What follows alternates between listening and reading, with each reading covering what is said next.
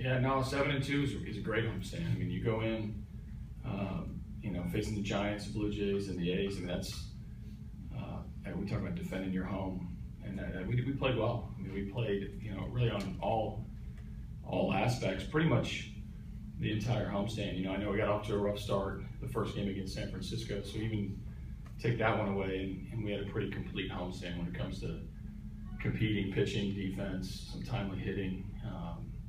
We saw a little bit of it today. You know, encompassed the whole homestand. So proud of this group. We just keep taking it one day at a time and winning. That's a good outcome. The Gaddis homer kind of not like breathe easier, but just they had just scored. You got them out in the bullpen, right? To get you the lead, right? Yeah, no, I mean you know, today's it was pretty interesting. I thought Hahn threw the ball very well. He didn't walk anybody, so we didn't really have a ton of activity on the bases. We made, you know, Jake got thrown out, stealing the third, but other than that, he just never really gave in to us, and then Gaddis up with the big blow. So, you know, I think our offense is confident enough to know that if we hang in there enough, somebody's going to do something. And then once somebody does that one thing, it seems to propel everybody else to have good at bats and continue some innings. So.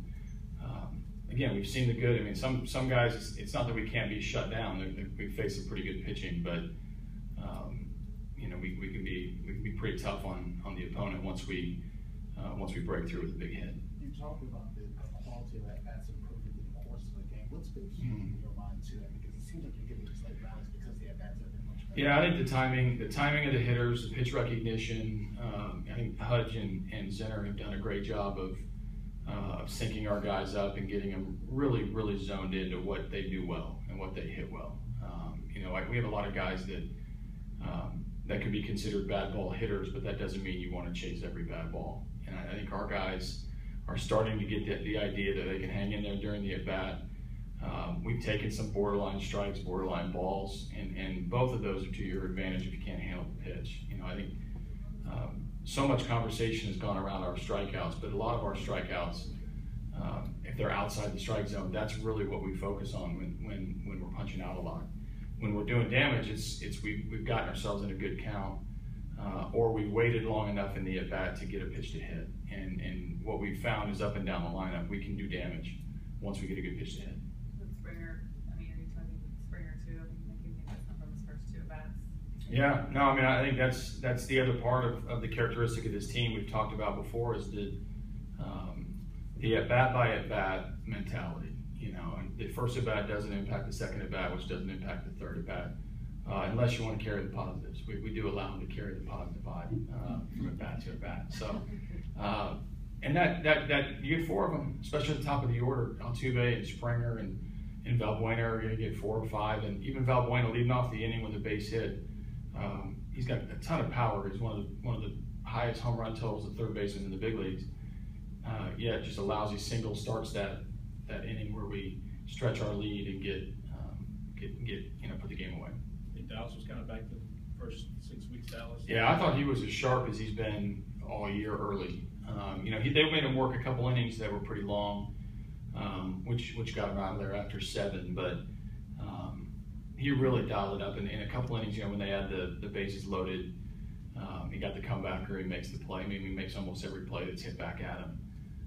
But his pitch quality today was excellent. You know, he's the perfectionist that he is. He's probably going to be a little harder on himself than I am. But I love the way that he found ways to not break when he had a couple seeing eye singles.